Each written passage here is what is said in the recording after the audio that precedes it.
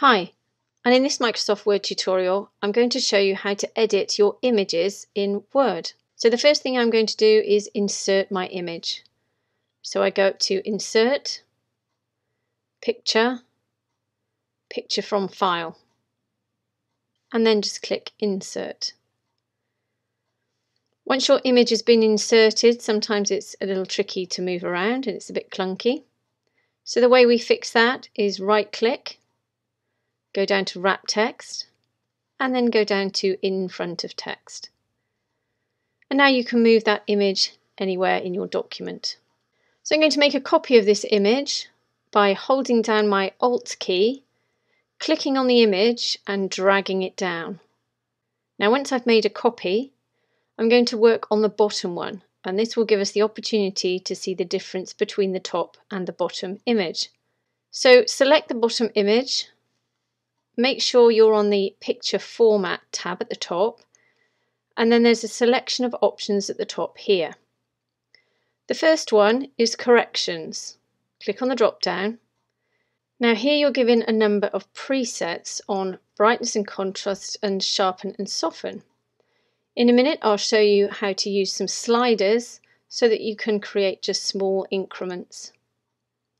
So I'm going to go down to this image here, I think. See how that looks? It's a little bit too contrasty for me, so I'm going to go back by pressing Command or Control Z.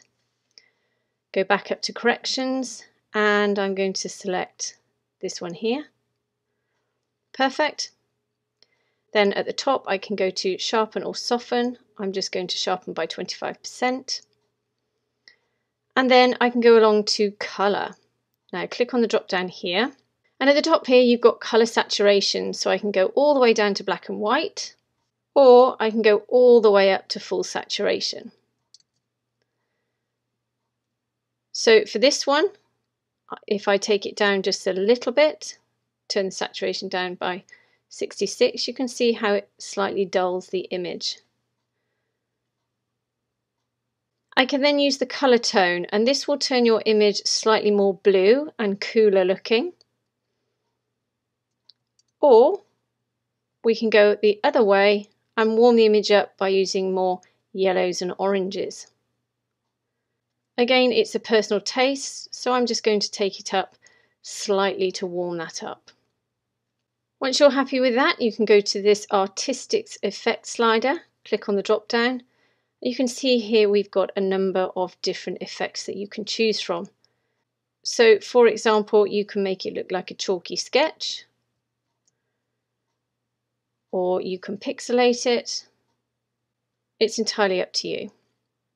And then finally we've got transparency. So if you wanted to write on your image or place some graphics on top, then you can just increase the transparency until you're happy, and then you can create some text or graphics that can go on the top. Now there are some more detailed sliders that can be used when editing your image. So if you either double click on your image, or you go across to this icon here that says Format Pane, then this Picture Format menu will appear. So firstly, if we go on to the picture icon here, and then we've got all these picture corrections which we've just done, but in the picture corrections, although you're given the presets, which are here, you've also got these sliders, so that it means if you just wanted to make slight adjustments, then you can use these sliders instead. There we go. And again, the contrast, you can increase or decrease that contrast. Then we've got picture color. Again, we've got the saturation that we can turn up or turn down. And temperature, again, we can make this image much cooler by adding blues, or much warmer by adding the yellows and oranges.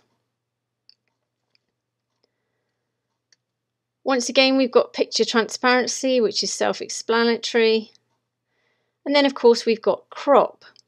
Now the crop in this section here allows you to input your different dimensions. But if you just want to move the sliders so that you can just cut off sections of your image, then you need to go up to Picture Format and along to this crop tool here.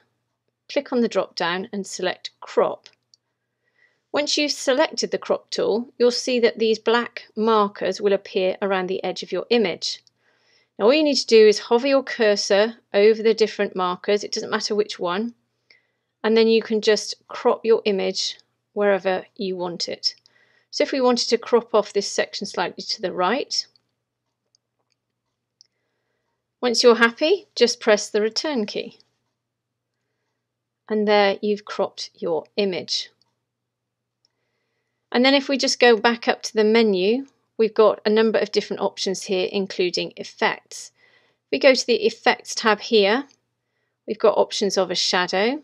Again, we have presets here. So it's just click on one. Let's just select this one.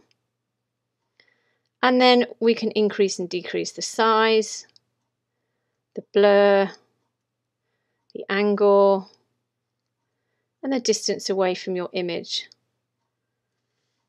And there you can see, let's just click off that, and there you can see how the shadow works. We've also got reflections, so you can reflect your image. Just click on an option here, and as you can see, the image appears at the bottom. Let's just move this top image up a second, and you can see how this reflection works. Again, you can use the transparency tool if you want it more or less transparent. The size means it just reveals more or less of the image. The blur to make it more or less blurry. And of course the distance away from your image. And it can make it look like your image is floating. So I'm just going to take that off for a second. Just bring everything back down. And then we've got a glow effect, which is where you can put a glow around the outside of your image.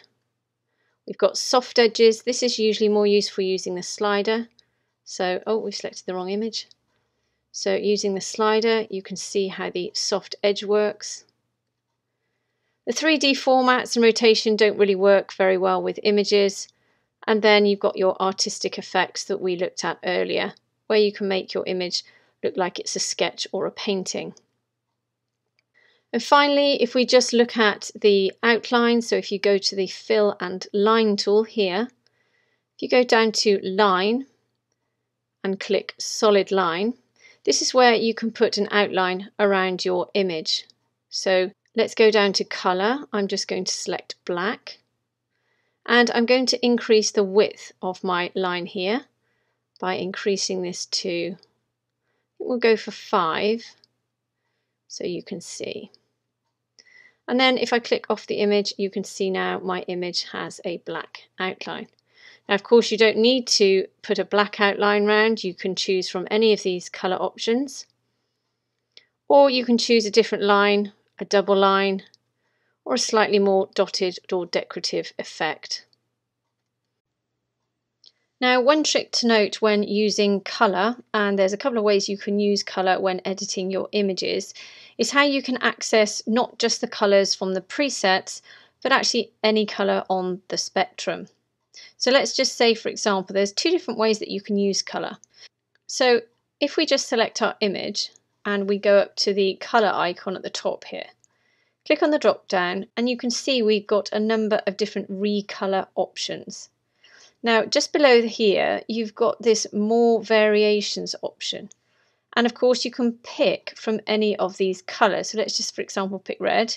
And you can see now there's a red overlay to your image. However, if red isn't the colour you're looking for, then you can go down to more colours. When you click on more colours, you've got this colour wheel. And here you can just pull this cursor around the colour wheel and choose any colour of the rainbow. Now, of course, once you've selected your colour, that you can go ahead and use this slider to either increase the brightness or the darkness of that colour. In addition, you can import an image and select a colour from that image. If we select this eyedropper tool here, if I start to move this eyedropper tool over my image, you can see that I can select from any of the colours within this image. So if I wanted to select the blue in this corner here, it would select the colour and pop it into this box here. Then all I do is click OK, and I've got that colour that I've selected as an overlay. Now the other way that you can use these colours is from your outline. So of course if you go back up to the bucket icon, over on your menu, go down to line, and of course you go to colour. Apologies you can't see the whole of the presets, and go down to more colours. You've got exactly the same options once again. So if I wanted a pink border, the colour will show up in this box here. Click OK. And as you can see, the border to my image has changed. So the options here are really endless. So I hope that's helped you today. If it has, please subscribe and have a great day.